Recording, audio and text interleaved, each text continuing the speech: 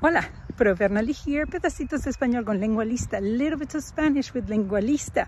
It's a beautiful day. Again, the golden hour is warm. The birds are chirping.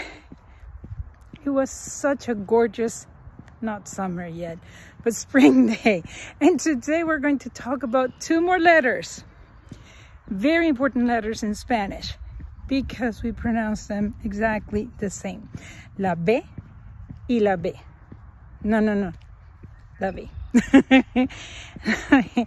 So what happens is we pronounce exactly the same. And this happens in Spain, happens in Latin America.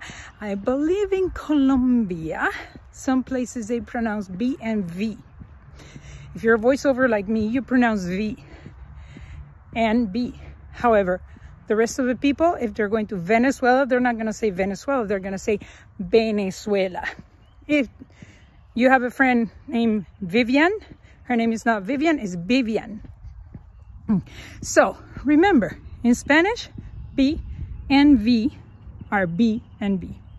That's it. Nos vemos.